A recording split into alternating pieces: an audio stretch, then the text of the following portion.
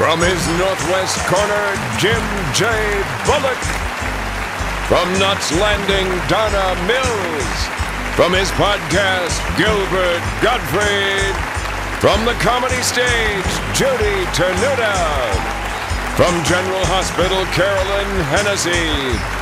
From Judge Judy Petrie Hawkins Bird. From Mr. Belvedere, Eileen Graff. From my three sons, Barry Livingston. And from the center square, Bruce Valanche. They are the Hollywood Museum Squares.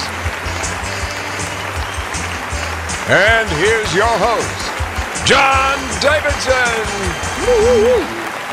Oh, thank you, Shadow Stevens. Well, what a thrill to be introduced by that voice. Welcome to the Hollywood Museum Squares. Hello, stars. Hey, hello, John. Good to see you. Jeffrey, it's over to you. Pick a square. Let's go with Judy Tenuta. I admire the crazy things that you do. Oh, well, thank you. Yes, you know, I'm a petite flower giver goddess, fashion plate saint, and yes, those are my titles. Oh, an Aphrodite of the accordion. Oh, you have a squeeze box. Yes. Judy has a squeeze box. Yeah. It has a name? All right. Something about a box. Listen, here's your question, all right?